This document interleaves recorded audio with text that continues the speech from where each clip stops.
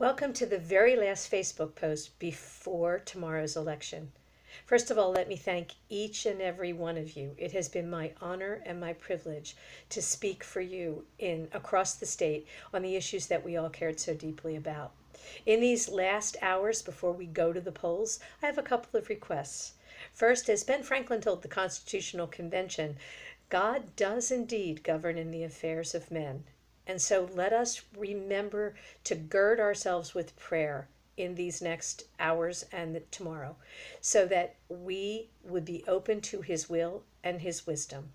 Secondly, if you have any social media presence, whether it's Facebook or Twitter, your own email list, this is the time to tell those in your circle of friends and family, your sphere of influence, who you're voting for, hopefully me, and why.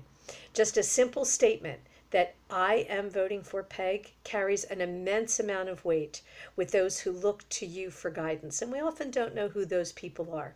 So take the opportunity today to make your final statement on your own page and in your own email lists and on your own Twitter, so that those who know you know who you're voting for and why, and hopefully take some encouragement from that and will join you at the polls.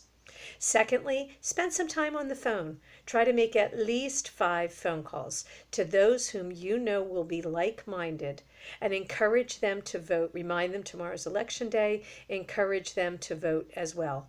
Oftentimes, all it takes is a tiny little bit of encouragement to increase our voter turnout and help our voters to come to the polls.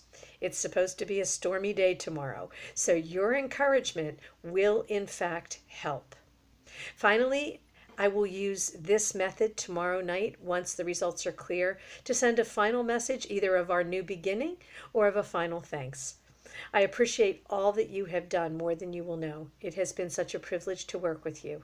God bless each of us on this final day, and I'll see you on the other side.